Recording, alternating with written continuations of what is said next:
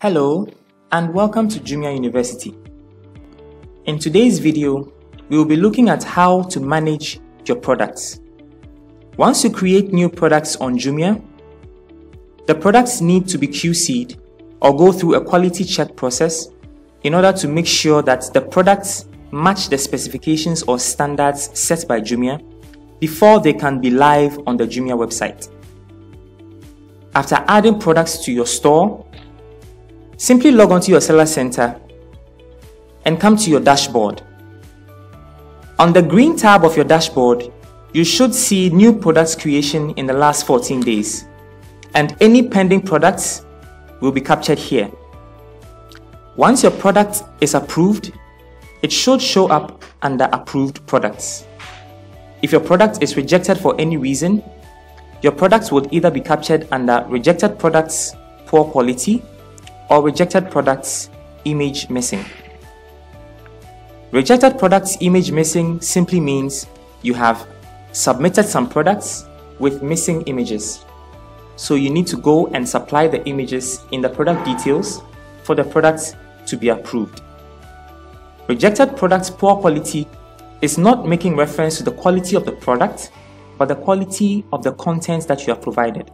Perhaps there may be an issue with the product formatting, or the product details formatting rather, or any other information that you have provided may not be matching the specifications or the requirements set by Jumia. To rectify this problem, simply click on Rejected Products to see the list of products that have been rejected. You will see the quality control comment, which would specify what exactly is wrong with the product so that you can fix it and the product can go live. We see here in this first product, the highlights are wrong. It says the key features does not match the item.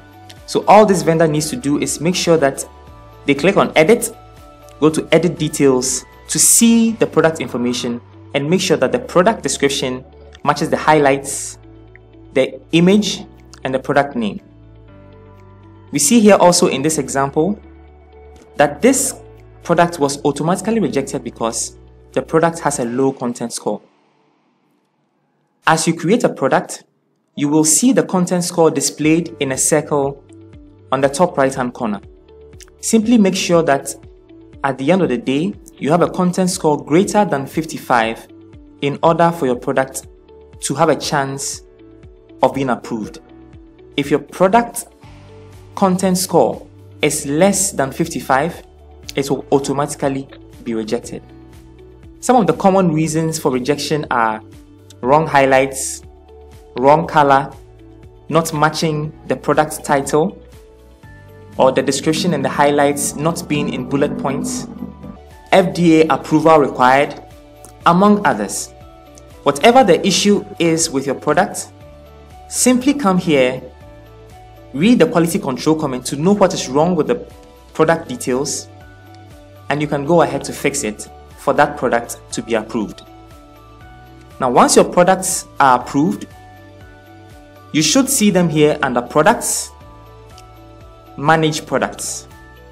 This will show you all the products that you have created in your store. From here, you can manage every single product that you have added. Under the product overview, we see the links that show us only products that are live, only products with their image missing, only products that were rejected due to poor quality, only the products that are sold out, only our best-selling products, and others. We see here that each product's name is displayed, the product SKU, the date the product was created, the price, sale price, subsidized price, the number available, whether the product is visible or not, the active column, and the actions column. Any product that is currently live or visible on the website will have a green check mark, just as we see here in the video. Anything other than a green check mark indicates that the product is currently not visible or not live on the website. simply click on the red cross or the green check mark with the caution sign as seen here to see what exactly is preventing the product from going live. When we click here, we see a list of criteria that each product needs to meet in order to be visible on the website. For this product, we can see that the product quality has not been approved, images not uploaded, and the latest version of the product not uploaded to shop. This indicates that the product has not yet been QC'd or the product failed QC. So the vendor needs to go into the product details, edit the product details, and then make sure that they meet the specifications for them to be approved. Here under the price column is the price of the product, including the Jumia charges. The sale price is a discount price that you set as a vendor should you choose to offer a discount on your product. Please note that the sale price or the discount price should also include the Jumia charges. You as a vendor have full control over your price and your sale price. Once you set your price, you can choose to set a sale price simply by clicking here and setting the sale price that you wish or the discount price that you wish to offer to customers. Once you set your sale or your discount price, click on the image here to set your start date and the end date for the discount. Once I set the start date here as 17th August and the end date as 31st August and click on apply, the date range is displayed here. Now all I need to do is click on save for the discount to be saved. Please note that any discount price or sale price that you set will only be active for the period that you specify. Next is the subsidized price. The subsidized price is only set when Jumia applies a subsidy to your product.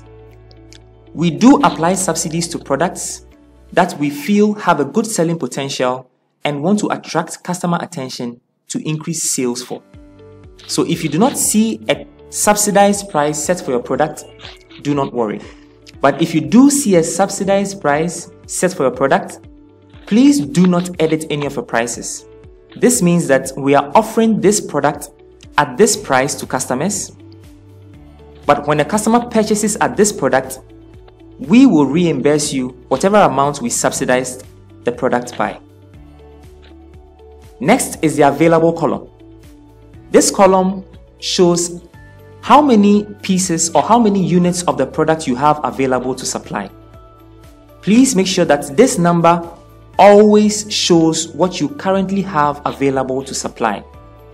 If you are selling these products offline or in a physical shop or on any other platform, please make it a daily habit to edit the number available here so that it conforms to what you actually currently have available. This will prevent you from having unnecessary cancellations, which would eventually affect your seller score.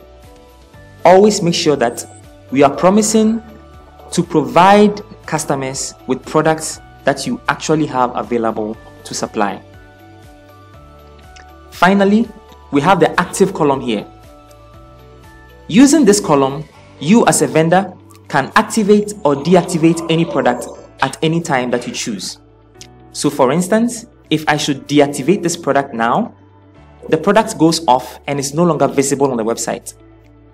Should I choose, I could click on the button again to activate the product and it becomes visible for customers to see.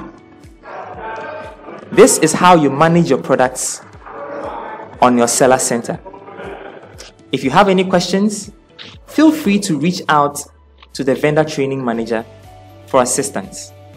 And if you have any problems, make sure that you raise a claim by clicking on contact vendor support for our vendor support team to help you to resolve them. Thank you so much for watching this training video. As always, it's been a pleasure having you. See you in the next video. Bye.